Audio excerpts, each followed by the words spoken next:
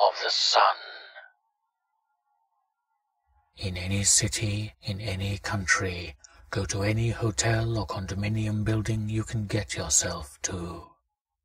When you reach the front desk, ask to visit someone who calls himself the holder of the sun. The front desk's phone should immediately ring, prompting the worker to ask you to wait a moment. While the worker answers the phone, go to the nearest beverage vending machine you can find and, without inserting any money, press the button for the first drink listed. No matter what drink is displayed, the can that comes out will be of plain, unmarked metal and will be hot to the touch. Open the can and drink as much of the searing liquid as you can before the worker hangs up the phone. If you drink enough in time, then you will immediately lose consciousness. When you awaken, you will find yourself on a couch in a magnificent room. The ceiling is far, far above your head, and the massive windows not only wash the entire place in golden sunlight, but also allow a view of the city in which you started, many dozens of miles below you. Seated on a chair not far from you will be a man who exudes healthy youthfulness.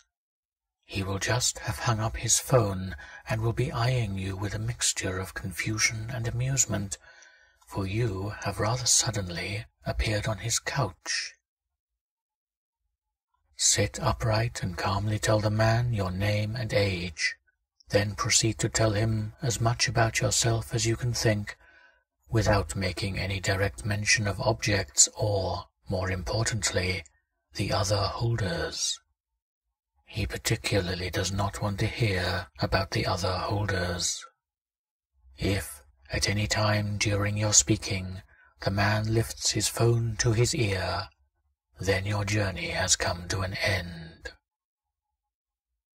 If, however, the young man politely gestures for you to stop, then pause for a moment and wait for him to ask you why you have come to his room. When he again gestures for your response, ask, who kept them in place when they were together? The young man will proceed to weep softly at the question. There is no point in trying to console him. Instead, stand up and walk to the only door in the room.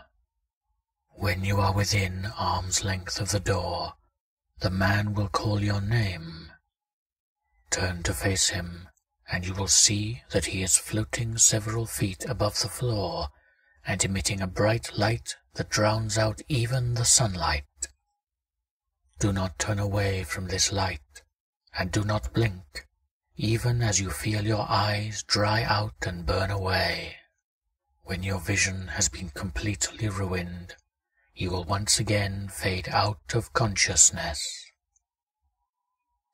Upon awakening, you will find yourself in a hospital or medical clinic, your vision completely undamaged. The medical staff will be confused as to your presence, but ignore them and leave.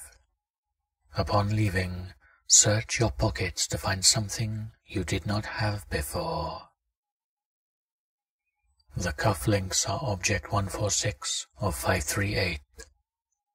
They yearn to end their separation, but they must never come together.